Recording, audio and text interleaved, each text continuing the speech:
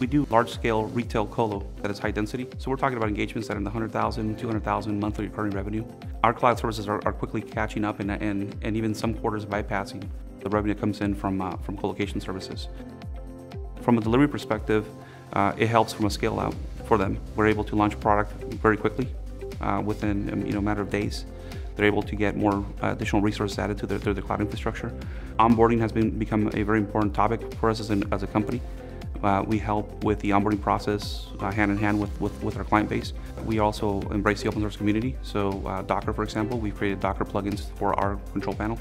We do a lot of Linux-based systems, operating systems, a lot of Debian, a lot of CentOS installations also. So our clients are doing more of a hybrid mix and match approach.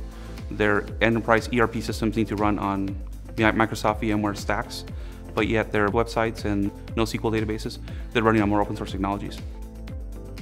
One of our focuses and differentiators this next couple of years, it's going to be in more specialized IT workloads.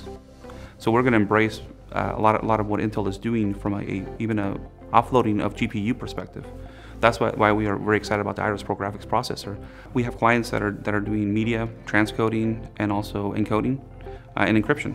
So for that kind of use case where they don't need a full GPU offset with a lot of memory, they just need standard stock processors and good value add.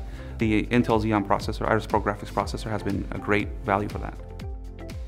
So in the next 5 years, I see and again, our focus is on commercial space. So in the commercial space, that $50 to $500 million company doing less and less of their own infrastructure, that's going to continue, but they're going to do it with vendors that can provide like infrastructure.